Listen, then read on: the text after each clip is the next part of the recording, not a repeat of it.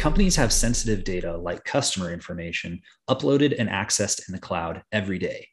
Failing to find and secure it can spell disaster.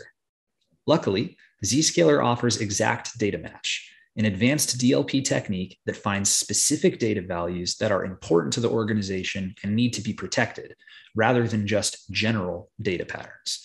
For example, an organization can detect actual customer credit card numbers rather than just any generic credit card number. In this way, EDM enhances detection accuracy and reduces time-wasting false positives. Admins just index their data, and the fingerprints are uploaded to Zscaler, not the data itself. Afterwards, Zscaler can detect those exact data values wherever they may occur, at rest and in motion. My colleague will now give us a quick demo. In our current setup, we have configured a policy to protect credit card numbers. This policy is using pattern matching only, and to be as accurate as possible, it is configured to trigger even if only one credit card number is exposed. But using pattern matching means that the policy gets triggered with any credit card number, even those that do not belong to our customers. For example, I work in sales, and during my lunch break I decide I need to learn more about matching, so I buy a matching game on Amazon using my personal credit card.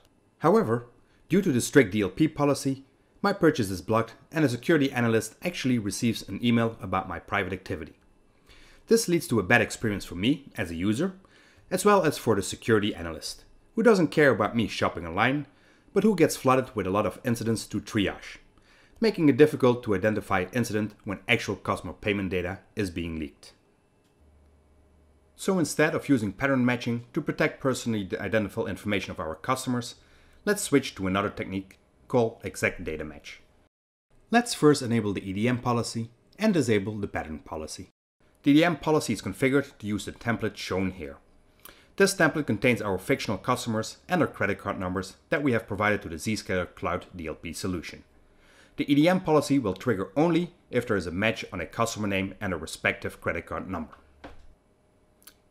Now if I try to order the same game again, using my own credit card number, it works, because my details aren't part of the index template. Time to go play some memory matching games. However, let's say I have malicious intent and I want to abuse my position to order Hacking for Dummies using my customer's credit card.